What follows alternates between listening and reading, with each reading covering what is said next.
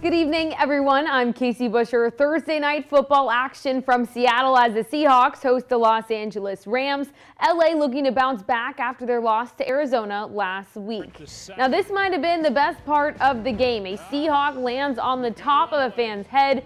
Sitting in the stands, I think I would actually freak out. I can't believe that he was just sitting there like that. We start in the third quarter. It's 3rd and 10. Matthew Stafford finds Deshaun Jackson for the huge 68-yard gain. The fact he can still run that way is pretty dang impressive, and we'll stay in the third. It's 2nd and 3rd. Darrell Henderson hits the corner for the 5-yard touchdown, and it's 9-7 Rams lead. And into the third still, 1st and 10. Matthew Stafford finds Tyler Higbee in the end zone for the 13-yard score, and it's 16-7 Rams lead.